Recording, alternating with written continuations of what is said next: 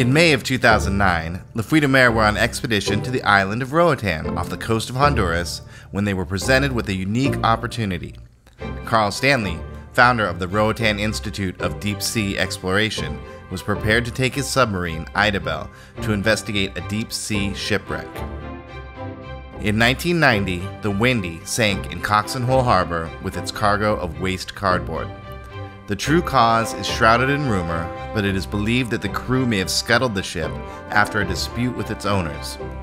A hazard in the harbor, in 1993, the United States Navy undertook the salvage of the Wendy, disposing of the wreck in deep water on April 21, 1993.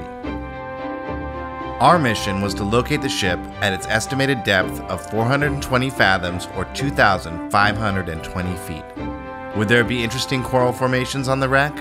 Could the tons of cardboard have provided nutrients to sustain a community of deep-sea organisms? To expedite our search, we were towed on the surface for 2 miles to the last known coordinates of the Wendy. We descended quickly, free-falling into the Cayman Trench, much like the Wendy did over 15 years earlier. 500, 1,000, 1,500 feet.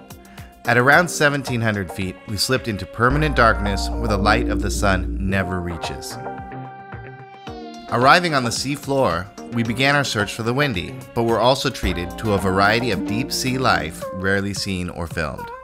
Compared to the lush coral reefs near the surface, the deep-sea floor is often barren, most life sustained by marine snow, bits of organic material falling from the more fertile upper reaches of the ocean.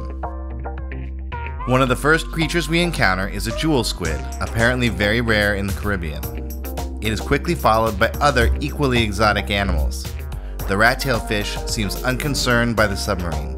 The orange roughy, more commonly seen on the dinner plate, is vulnerable to overfishing because it grows slowly.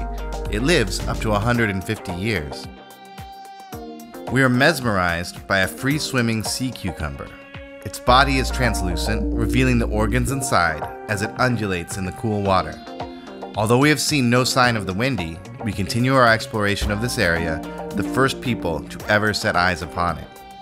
Our path has taken us slowly deeper to 2,540 feet, which is deeper than the Idabel has ever been before, and the world record for a tourist submarine. We take our time, about 5 hours, to see the many strange inhabitants of this deep-sea world.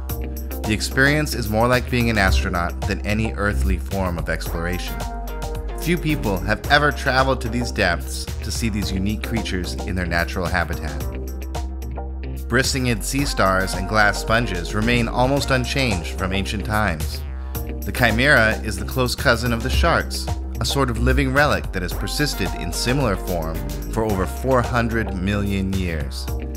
Deep-sea gold corals are colonies of tiny organisms that are often thousands of years old and serve as habitat for many creatures, much like the coral reefs found in shallow waters. Soon, we will return to the surface where team members and the local mayor are waiting to celebrate the record-breaking dive.